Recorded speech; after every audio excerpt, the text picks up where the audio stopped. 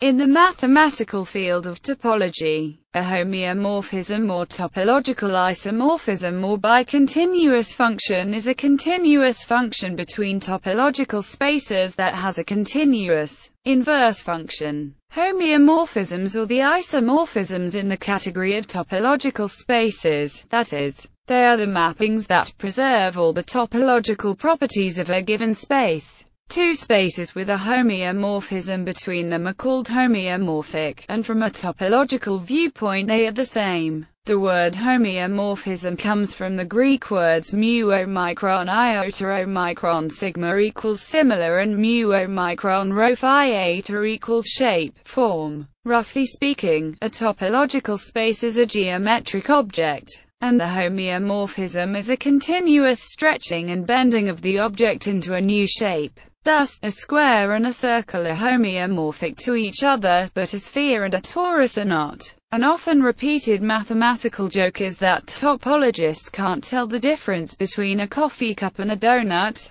since a sufficiently pliable donut could be reshaped to the form of a coffee cup by creating a dimple and progressively enlarging it, while preserving the donut hole in a cup's handle. Topology is the study of those properties of objects that do not change when homeomorphisms are applied. Definition: a function f x y between two topological spaces and is called a homeomorphism if it has the following properties. F is a bijection. F is continuous. The inverse function f minus 1 is continuous. A function with these three properties is sometimes called bicontinuous. If such a function exists, we say x and y are homeomorphic. A self-homeomorphism is a homeomorphism of a topological space and itself. The homeomorphisms form an equivalence relation on the class of all topological spaces. The resulting equivalence classes are called homeomorphism classes.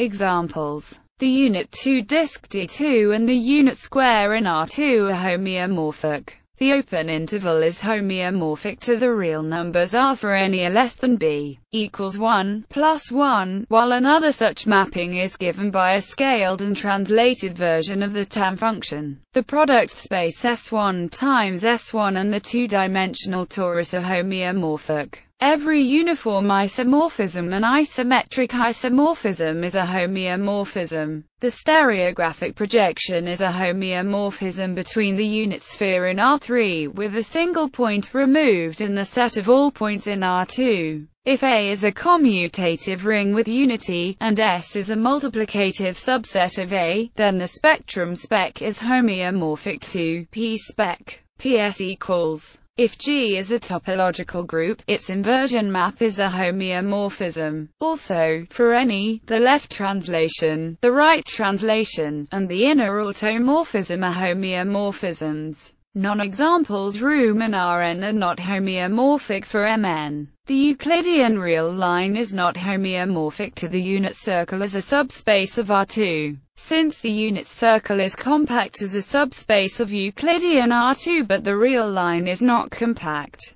Properties: two homeomorphic spaces share the same topological properties. For example, if one of them is compact, then the other is as well. If one of them is connected, then the other is as well. If one of them is Hausdorff, then the other is as well. Their homotopy and homology groups will coincide. Note however that this does not extend to properties defined via a metric. There are metric spaces that are homeomorphic even though one of them is complete and the other is not. A homeomorphism is simultaneously an open mapping and a closed mapping, that is, it maps open sets to open sets and closed sets to closed sets. Every self-homeomorphism can be extended to a self-homeomorphism of the whole disk. Informal discussion. The intuitive criterion of stretching, bending, cutting and gluing back together takes a certain amount of practice to apply correctly. It may not be obvious from the description above that